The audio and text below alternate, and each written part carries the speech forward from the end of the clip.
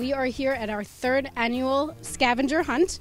We absolutely love doing this event with the town, and we work together with the Chamber of Commerce with 7 different businesses in town. Families get to go around with clues and find different locations in town and get some candy and some treats.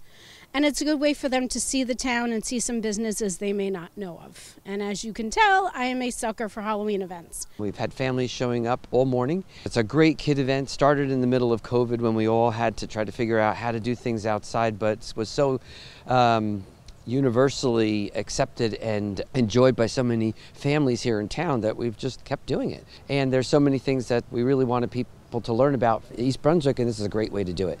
So it's a great family event, got a great blessing with great weather today, and it's a great, fun, enjoyable event. The Chamber of Commerce is a great partner to the East Brunswick Recreation Department. They help fund a lot of our events. They help us with donating to the department. They were a huge help at East Brunswick Day. I'd like to give a shout out to Big Apple Academy and Elite Fitness, Caldwell Banker, Huntington Learning Center, a lot of the other businesses in town. The families are going to finish at Rock and Air, which is a wonderful place for families to enjoy, and it should be a great day.